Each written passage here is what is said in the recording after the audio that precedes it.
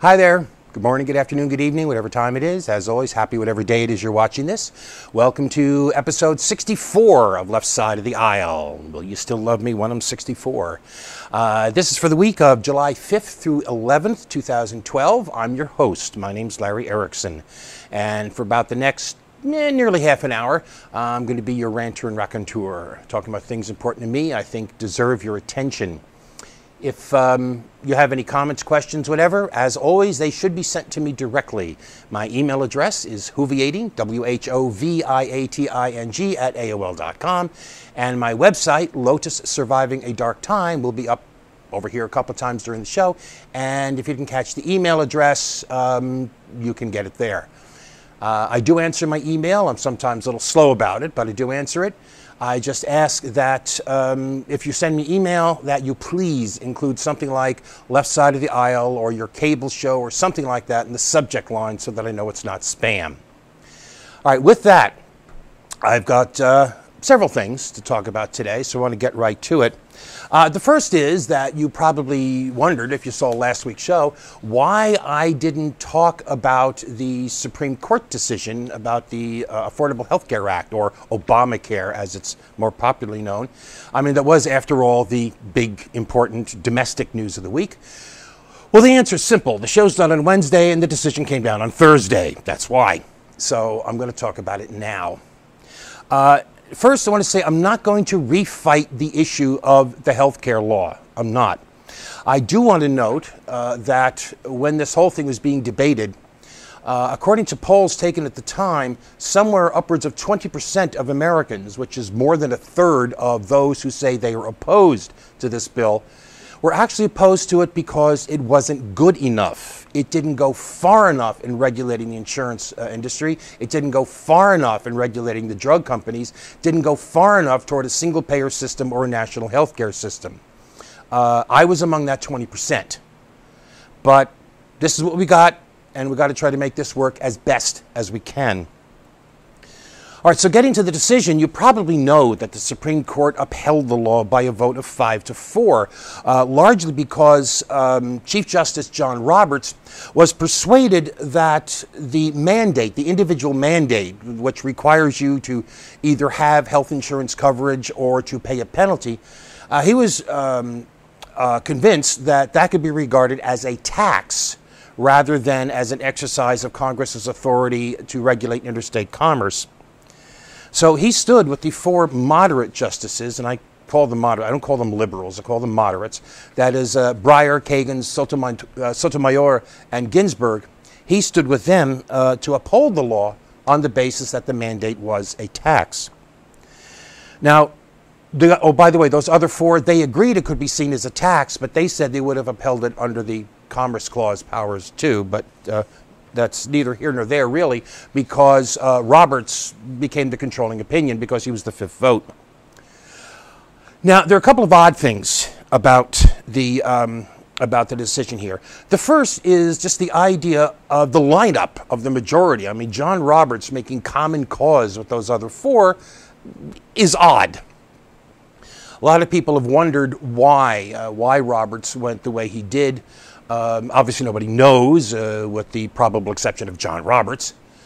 I personally, though, have a suspicion. Just idle speculation, that's all it is. But I can't help but wonder if John Roberts is starting to think about what the legacy of the Robert courts will be, the historical legacy. I mean, you know, we've had the Rehnquist court, the Berger court, the Warren court, now we've got the Roberts court. And this court is seen almost universally as the most ideologically riven, and from the right, ideologically driven Supreme Court in memory and possibly in our nation's history. And I'm beginning to wonder if John Roberts is just beginning to think about, he doesn't know that he wants the Roberts court to go down in history as the most fractured court in our history. So maybe he's, at least for his own legacy, trying to think that how he can be seen, even just for himself, as the person who's prepared to, if you will, reach across the aisle. I mean, that's just speculation on my part, but we'll see in future decisions. All right, there's a second odd thing here. A second odd thing. The minority, who consisted of 4 members of the court's reactionary wing, that is Thomas, Alito, Scalia, and Kennedy, whose reputation as a middle-of-the-roader has gotten quite threadbare of late, those 4 would have tossed out the entire law, the entire thing from beginning to end. In fact, they argued, this is where it gets weird, they argued that even the constitutional provisions of the law had to be thrown out with what they said was the unconstitutional part because, quoting them, the Act's other provisions would not have been enacted without the mandate. In other words, they're saying that no part of this bill would have been passed without the mandate. So, and they somehow, they know this. So that even what's lawful has to be tossed out, including provisions that have already gone into effect, which obviously don't depend on the mandate because the mandate's not in effect yet. And all because these 4 know what laws Congress would or would not have passed under a different set of circumstances.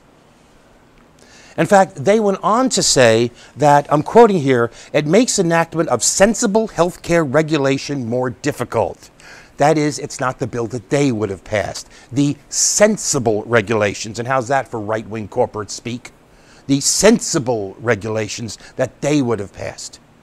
And after all this, they had the gall to accuse the majority of vast judicial overreach.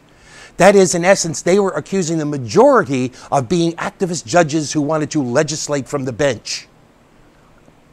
Just unbelievable. Just unbelievable. There's another part of the majority decision, rather, that got less attention, at least initially, but could have a major impact on people who currently lack access to health care, and were at least hopeful that this new law would change that. See, the law calls for an expansion of Medicaid. That's the program designed to provide health access, health insurance coverage to the poor. The expansion would bring an estimated 17 million people who now do not have health care coverage into the Medicaid program. Now, the majority of the Supreme Court upheld the program, but with a caveat. They said that this is a new program, and because of that, the federal government cannot threaten states that don't comply with the expansion with loss of their Medicaid funding, under the existing program. Essentially, that means that the expansion of Medicaid is now optional for the states. And a number of them, under the reign of right-wing governors and or legislatures, are already making noises about refusing. This could mean that millions of Americans with low incomes who don't now qualify for their state's Medicaid coverage, it leaves them almost literally stuck between a rock and a hard place. They're still required to have health insurance or pay a penalty if they don't have it, but they can't afford the insurance. Or, even worse, they could wind up with low-cost, high-deductible plans that basically do them no good because while they can afford the premiums, they can't afford the deductibles, so they get no benefit from the plans, in effect leaving them worse off than they were before. Now, some experts think that that's a minor issue because they said the federal government's incentives and subsidies to take part in the plan are so good that, well, in the words of Wharton School health economist Mark Pauly, most people don't expect any of them to opt out unless they were ideologically driven. Unfortunately, Mr. Pauly, that's exactly the point.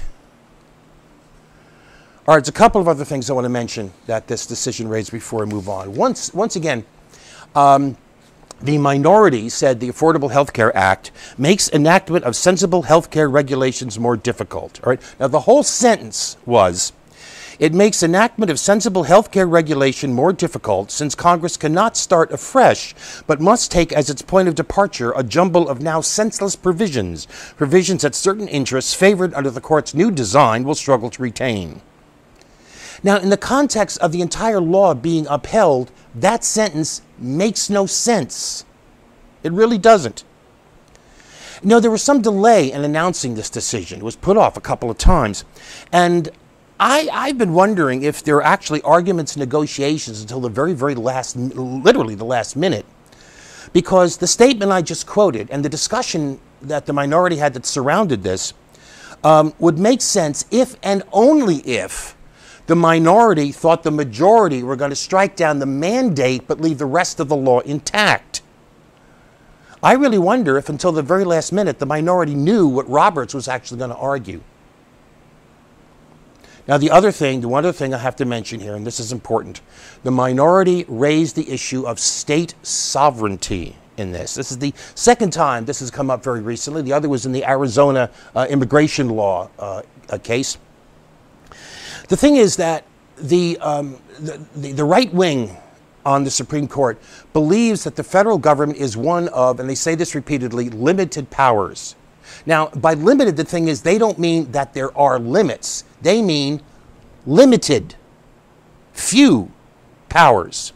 And the rest of the powers are reserved to the states. The court's right wing is clearly moving toward, and in fact some of them have already embraced, a radical notion of states' rights of the sort that, frankly, was one of the precipitating factors of the Civil War. This is something that seriously bears watching. Okay, we're going to move on from there to our regular weekly feature, the Outrage of the Week. Republicans have said repeatedly that what they call Obamacare must be repealed and replaced. But if you ask them replaced with what, well, the Double Talk Express gets rolling. This past Sunday, July 1st, Senator Mitch Fishface McConnell was on Fox News Sunday. Host Chris Wallace asked him how, if Obamacare is repealed, how Republicans would provide health care coverage to the estimated 30 million Americans who it's estimated would get coverage under the new plan. McConnell answered, "That's not the issue." Incredulous, Wallace interrupted him. He said, "You mean 30 million uninsured is not an issue?" Well, Fishface responded by spouting out bullet points and sound bites about how bad Europe is and about how Obama wants the federal government to take over all of American health care, which, frankly, I sometimes wish it would, because that couldn't be worse than what we have now. And then Wallace pressed McConnell on the issue of pre-existing conditions. How would you protect the people who now can't get insurance because of pre-existing conditions?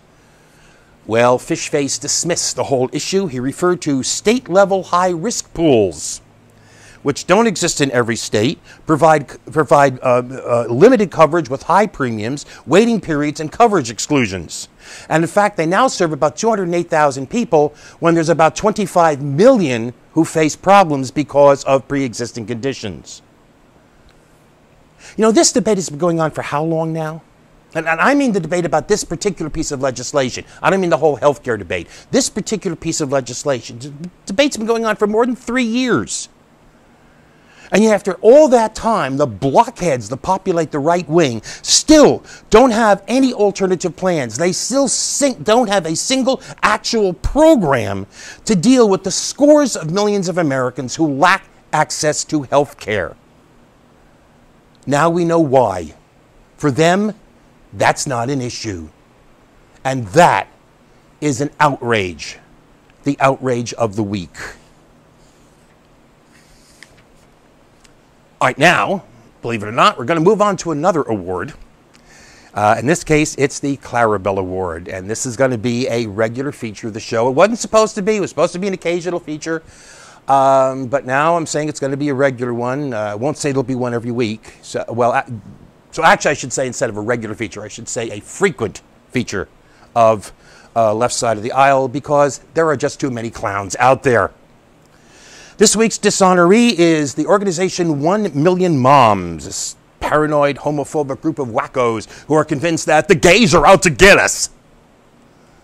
I mean, they really are a bunch of loony losers. This is the outfit that back in February called for a nationwide boycott of JCPenney because the chain had hired Ellen DeGeneres to be their spokeswoman in their commercials. This was so successful that in March they dropped the whole thing, saying other issues required the group's attention. Some of those issues? Well, in February, they threatened Toys R Us with a boycott because they carried the issue of Archie Comics that had that same-sex wedding that I actually mentioned a couple of weeks ago. I noticed, by the way, they didn't call for a boycott of the comic. They probably figured that was a lost cause. In April, they condemned Urban Outfitters for showing a lesbian couple in its catalog. And in May, they slammed DC Comics and Marvel Superheroes comics for introducing gay characters. So I suppose it's really no surprise that just last week, this concatenation of flakes was all a quiver over this. It's exactly what it looks like. It's a rainbow Oreo cookie. Now, more exactly, it's not a cookie. It's an image that was unveiled on the company's Facebook page last week. It's an ad. But it was an ad that was put up in support of Pride Month. And no one, including Oreo, denies that broader meaning. Makes the point simply, clearly, and in fact, the image has gone viral. And 1 Million Bomb just can't contain itself, ranting and raving about the imminent demise of human civilization, or at least of American civilization, which, of course, is the only one that counts. You know, in a way, it's easy to feel sorry for 1 Million Moms. I mean, just figure recently. JCPenney, Toys R Us, Archie Comics, Urban Outfitters, DC Comics, Marvel Comics, and now even Oreo cookies bear the mark of evil. They really must feel the world is collapsing around them, which, happily, it is. Now, 1 Million Moms, which is part of the even more deeply disturbed American Family Association, helpfully notes that Oreos are made by Kraft Foods, which has other brands, including Cadbury, Maxwell House, and Nabisco. Well, thank you for that information, 1 Million Moms, and I'll be sure to keep it in mind when I do my shopping. That bit of helpful information, however, does not change the fact that you and your organization and all of your members are complete and total clowns. And we are going to take a break.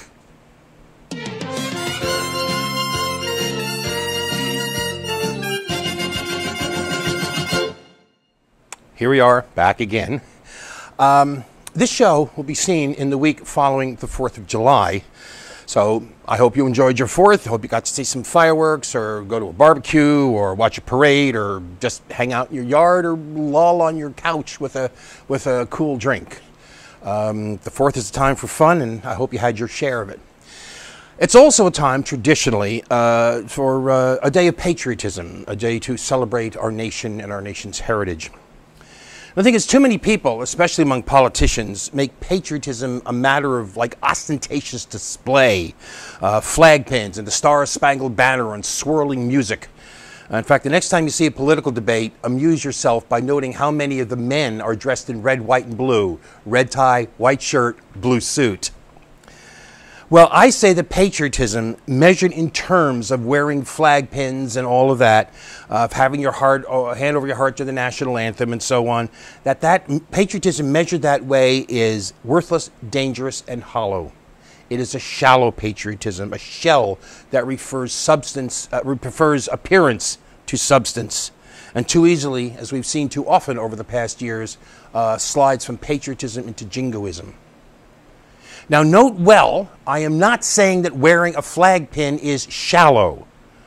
Wearing a flag pin may well be an outward expression of an inward commitment. I'm saying that patriotism measured in those terms is shallow, and it is. All right, so this is my understanding of patriotism. In addition to embracing the comment I read some years ago that it is natural to have an abiding affection for the land of one's birth, I say being a U.S. patriot means being dedicated to the ideals on which the country was supposed to have been founded, and which at its best moments it strives to uphold in as full a measure as it can.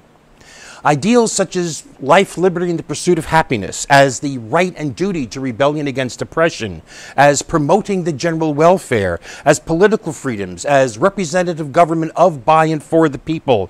The ideal of, to sum it up in a single phrase, of the intent to establish justice.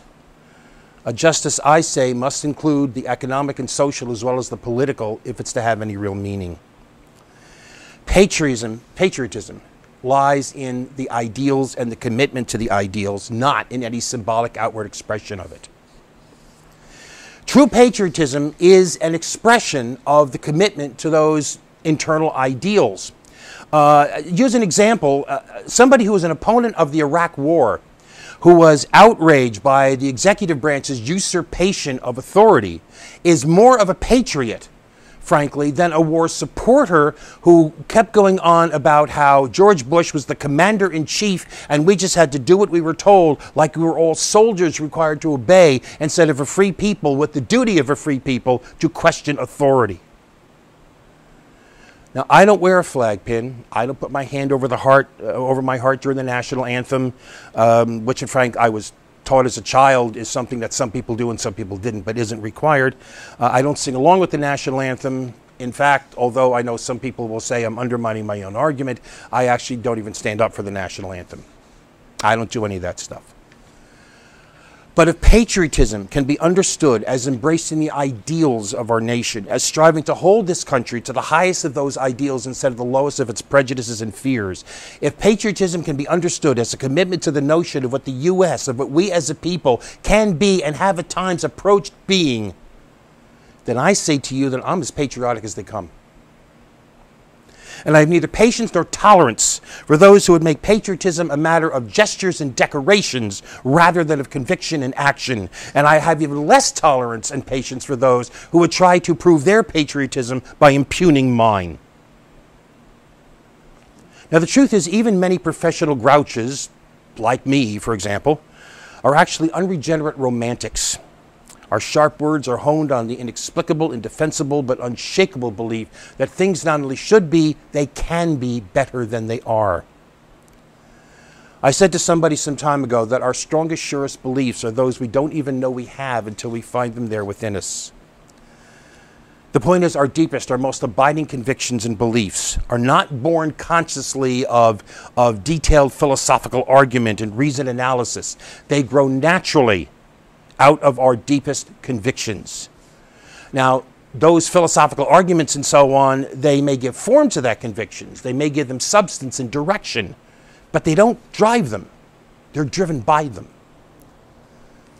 So, despite my tendency to intellectualization, to argue my points rationally with facts and figures and references, and because remember, one of my all-time favorite quotes is, "Passion and substance are not mutually exclusive." Despite my tendency to go, here's the data, here's the logic, here's the conclusion, it is still important at times for me, at least, if for no one else, to drop away from all that and to say, here's just the baseline position where all you can say is, I believe. I believe that life is our highest good and advancing life is our highest ideal. I believe that whatever advances life, whatever improves life, is an expression of our humanity, that self-awareness, that capacity for love, that reach for hope that separates us from the other animals of this earth. I believe that which opposes life, that which advances hunger, oppression, and death, are a rejection of our humanity, a rejection of what it is to be human. I believe that to be human is to reach for our potential. I believe in family, in a broad, deep sense of family. Of families based on commitments, not on ceremonies, on ties of the heart, not on ties of the blood. I believe we must reach beyond the personal to the public, beyond self to others, beyond us and them to we, beyond the individual to the community, beyond the community to the community of humankind. I believe we must ultimately reject the right of so few to have so much when so many have so little. We must ultimately resist the power of so few to control so much when so many control so little. I believe in the right of every human being to a decent life, free of hunger, fear, and oppression. I believe in the duty of society and of every individual member of that society to strive to guarantee that right to all others. I believe that while we should have no desire to place a ceiling over anyone's aspirations, that we should desire to put a floor under everyone's needs. I believe ultimately in justice. Not in idealized utopias, but in simple justice. A justice that rejects the ascendancy of bombs over bread, of private greed over public good, of profits over people. I support a justice that centers on the preciousness of life. A justice that embraces the economic and the social and the political, like I said before. And finally, I believe in the indivisibility of that justice. It must be justice for them, the same as for us. For enemy, the same as for friend. Or it's not justice, it's just favoritism. Now, I may sound like a philosopher, but the fact is what I'm interested in is change. Not slogans, not philosophies, but getting the job done type change. That means being hard-nosed, being practical in our work. The Italian pacifist Emilio Dolci famously said, "Faith does not move mountains. Work, exacting work, moves mountains." But when I say practical, I don't mean it in the sense of, you know, the liberals, these so-called progressives, the Obama bots, those people who lower their sights, harden their hearts, darken their vision, and then pat themselves on the back for their realism. You know the saying, I dream of things that never were and ask why not? What we need to do is dream dreams of things that never were and ask how? How? What are the practical steps we can take today towards those ends? We have to approach the world with steel in our eyes. But at the same time, we can't let the steel in our eyes cloud the dream in our hearts. We have to hold to the vision of what we as a people, what we as a nation can be, what we can do, and not settle as so many do for the mere hope that it will get no worse, or even more, that it will just get worse more slowly. We need to be steely-eyed dreamers, because achieving the kind of wide-ranging justice that humans deserve will not be easy. It will not be cheap. It will not be convenient. But ultimately, it is the right thing to do. And that is what I believe. Now, I tried to be a steely-eyed dreamer over my life with varying degrees of success. Usually unfortunate, a little too long in the steel and a little too short in the dream, which unfortunately made unnecessary compromise a little too easily and risk a little too, well, risky. I've come to a point in my life where I've started to slow down. I haven't spent as much time in the streets as I used to, or as much as I'd like to. My energy level simply isn't what it was. And in fact, that I'm also finding as I slow down that maybe for just that reason that I'm looking less to the steel and more to the dream. But I have to admit, I'm finding it harder and harder to keep my spirits up. And there are discouraged days when I feel happy that I will not live to see the world I see coming at such times. But the thing is, despite it all, despite all the logic, despite a mountain of evidence, despite having no good reason to think so, I still believe that things not only should be, that they can be better than they are. I just do. I believe. And I will continue to believe. That's it for me. I'm done. I'm out of here. Again, I hope you had a great 4th. But for now, I will see you next week. And you just have the best week you possibly can. And you continue to believe.